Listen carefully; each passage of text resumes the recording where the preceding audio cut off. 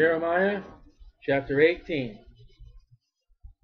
The word of the Lord came, the word which came to Jeremiah from the Lord, saying, Arise, and go down to the potter's house. There I will cause thee to hear my word. So God's going to give him an illustration. God does this often. Then I went down to the potter's house, and behold, he wrought a work on the wheel. So he's making a vase, he's making something of clay. And why is God using this illustration? Because we're clay. According to Genesis chapter 2, a little water and a little dust is what we are. Now he's going to liken Israel to pottery. And he doesn't even say what the pottery is. Then I went down to the potter's house, and behold, he wrought a work on the wheels. Have you ever heard the word wrought iron? It means to do something with, to work it. And the vessel, Romans 9:20, that he made of clay was marred in the hand of the potter. So he's got something on the wheels, he's working with it, and it became, something went wrong. We don't know what kind of vessel. But in his hands, something did not go right. So he made it again another vessel. So he smushed it all together, mushed it back into a big lump. He made another vessel. And we're dealing with the men in prison. They used to do a lot of things, but now they're in prison. And I got to tell them, you can't go back. Like a few of them, I was a preacher and all that, but you can't go back to the pulpit. And I don't even know what their crime is. But you've been mushed on the wheel. You were a vessel for God for honor, and you did something that marred your life, and you've got to make another vessel. God intended us for a reason. What is that reason? I have no idea. I don't even know what the fullness of God called me for, never mind anybody else. And I know in my life I have been mushed and put back into another lump to be made another vessel. And this is Israel. This is Judah. God never intended them to be where they are today. And just sin after sin, false worship, idolatry, imagery. It's not what God intended. And then the word of the Lord came to me saying, O house of Israel, cannot I do with you as this potter? Can I start over? Saith the Lord, Behold, as the clay is in the potter's hand, so are ye in my hand, O house of Israel. So clay is a type of Judah. The potter is a type of God. How many times in our life has God had to... Nope, got to make something else.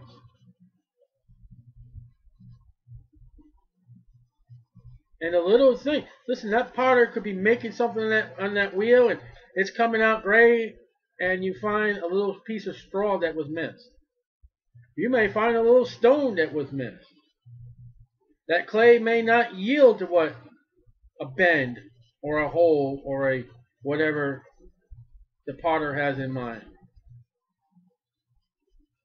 At what instant I shall speak concerning a nation, and concerning a kingdom to pluck up, to pull down, and to destroy it. You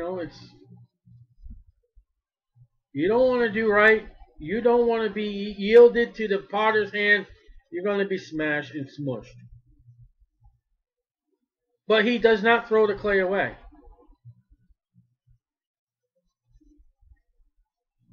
He just puts it back on that wheel and he's going to make something else.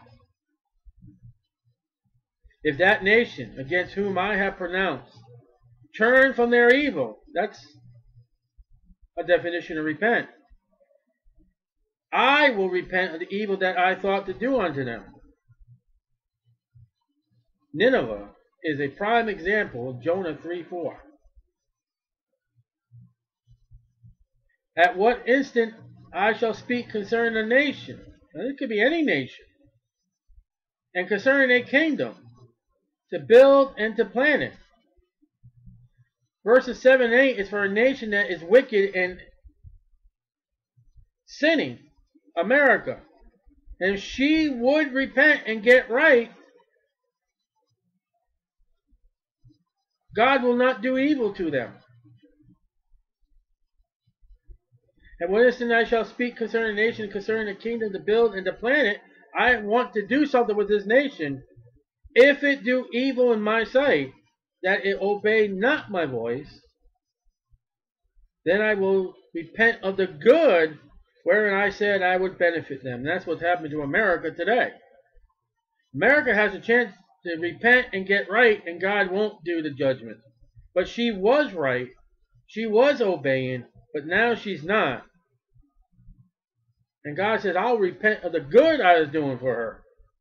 Or any nation. Germany, you want to keep attacking those Jews, I mean, I'm going to curse you. Because you're cursing them. Now therefore go to, speak to the men of Judah, and to the inhabitants of Jerusalem, saying, Thus saith the Lord, Behold, I frame evil against you. Now evil is the consequences of your sin. And devise a device against you. Return ye now every one from his evil way. He wants you to repent and make your ways and your doings good. God is calling for that nation. Just come on out and just repent. And they said, there is no hope.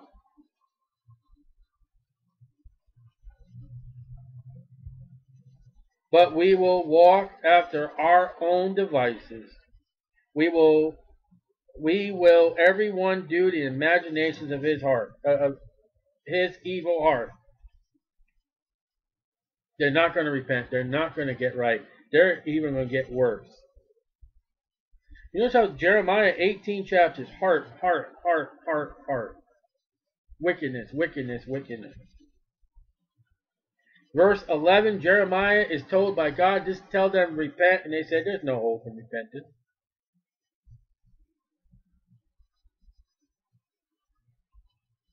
Therefore thus saith the Lord, ask ye now among the heathen, who has heard such a thing? The Virgin of Israel has done a very horrible thing. Pure. These people that were pure have committed a spiritual adultery. Will a man leave the snow of Lebanon, which cometh from the rock of the field? Now, Lebanon is a very fruitful area of land. And it snows. And the Bible tells us that snow has fertilizing properties. Would you leave that field that you can plant and do things with? Or shall the cold flowing waters that come from another place be forsaken? I mean, you're in a desert area. I mean, wouldn't you just like to have a good cold drink of water? Would you leave that? Yeah, but look at the tree in chapter 17. We read in verse 8. They do. They leave God's blessings and they're going to go to Babylon. Because my people have forgotten me.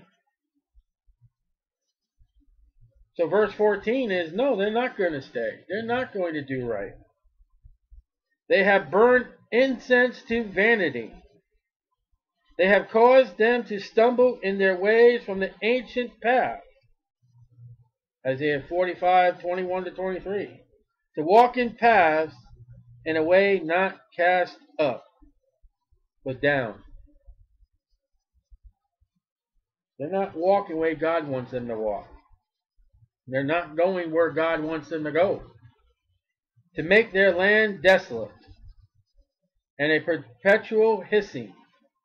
Everyone that passes thereby shall be astonished and wag his head. When they see Jerusalem, when they see Judah destroyed, it's going to be Look at that. I will scatter them as with an east wind before the enemy. I will show them back, and not the face, in the day of their calamity.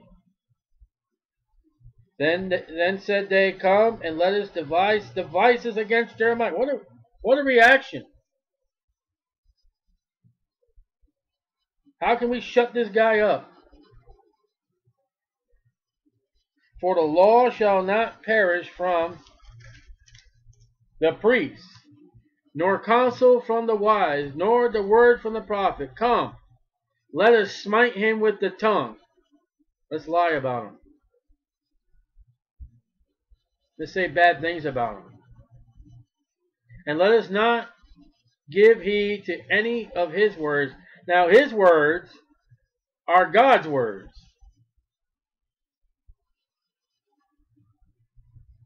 Give heed to me, O Lord, and hearken to the voice of them that contend with me. Contend is, they're fighting against him. Jeremiah is just having a rough time.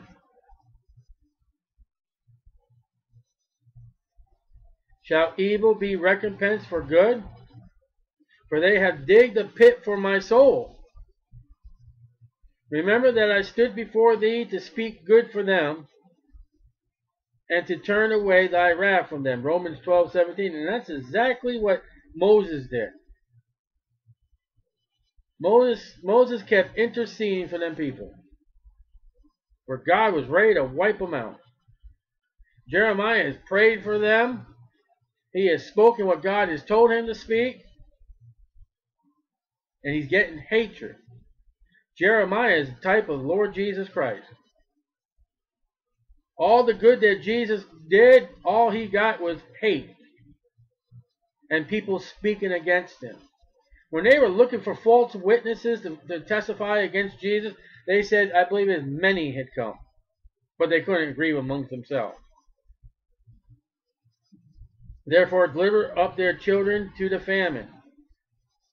It's a good prayer for Jeremiah. Jeremiah's had it with them. And pour out their blood by the force of the sword, war. And let their wives be bereaved of their children, deaf. And be widows, deaf of the husbands of the children. And let their men be put to death. Let their young men be slain by the sword in battle, war. Let a cry be heard from their houses, like it was the night that the death angel went through Egypt. They say there was a great and bitter cry that night. When thou shalt bring a troop, army, suddenly upon them, for they have digged a pit to take me, and hid snares for my feet. Jeremiah is getting a little personal. Lord, I want vengeance because they hate me. That's what it says.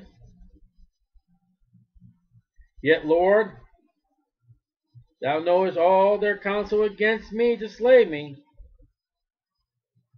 Forgive not their iniquity. Jesus said, forgive them, for they know not what they do. Neither blot out their sins from thy sight, but let them be overthrown before thee. Deal thus with them in the time of their anger. Wow, what an angry prophet.